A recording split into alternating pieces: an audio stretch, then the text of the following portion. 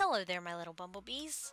I just want to take a moment to welcome you all to my channel and to my first video.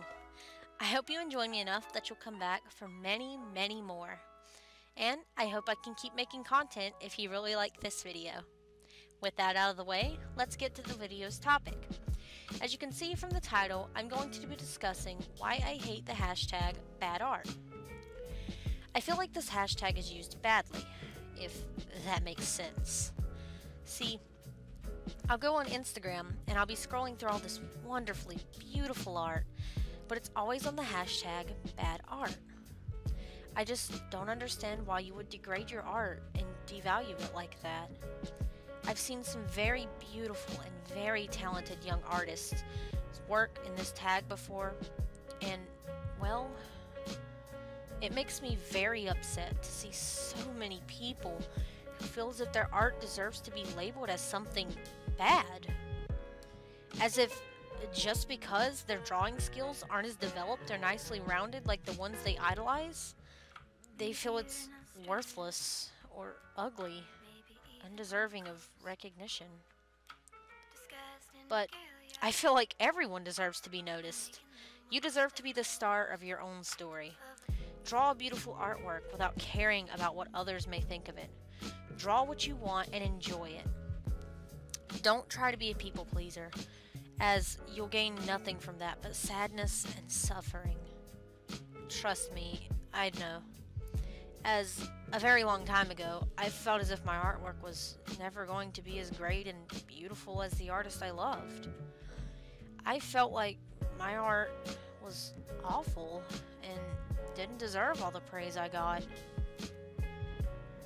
But as the years passed, I've started to realize that my art will never be as good as the artist or others' works I admired so much, because, well, I didn't learn the same way that they did.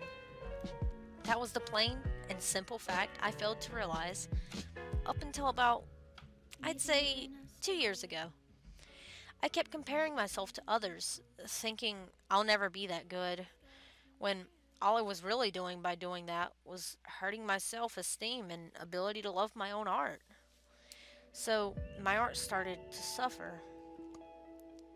When I finally kicked myself out of that little loop of comparison, I realized I'll never draw the same or as beautifully as my favorite artist, because the simple fact is, I'm not them.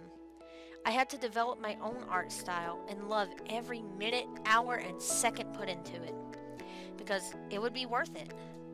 After almost 10 years of drawing, I've gotten pretty far, and I'm very proud of myself.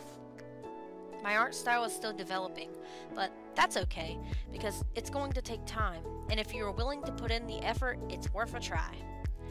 That's why I feel like everyone needs a little love and encouragement to push them along, and help them grow their style. For me, if it wasn't for all the amazing people I've met who have encouraged me to continue drawing and one day pursue a career in art, then I probably wouldn't be where I am today. I wouldn't be at the skill level. Granted, I'm still learning how to do digital art and am much better and more experienced than traditional. With all that said, please listen to this last part, as I feel it is the most important part of the whole video. When I am scrolling through this hashtag, I can't help but to comment and encourage these wonderful artists on their journey to better their skills. So please, if you ever scroll through the hashtag bad art, please, please, please take the time to stop and admire their work. They put lots of effort and time into making it, so encourage them, examine their artwork, and write a nice comment. Trust me, it'd mean the world to them. Tell them what you love about their piece, and maybe even slip a little bit of advice in to help them improve it. Don't be condescending though, but maybe say something along the lines of, if they drew a horse, I don't know, "Hey, I really love your art style. It's got such a beautiful flow to it, and the way you draw hair is just so gorgeous. But if I may offer a little bit of advice, try referencing horses more. It may help with any anatomy issues or help you learn poses. But anyway, please keep drawing and improve your style. Never stop."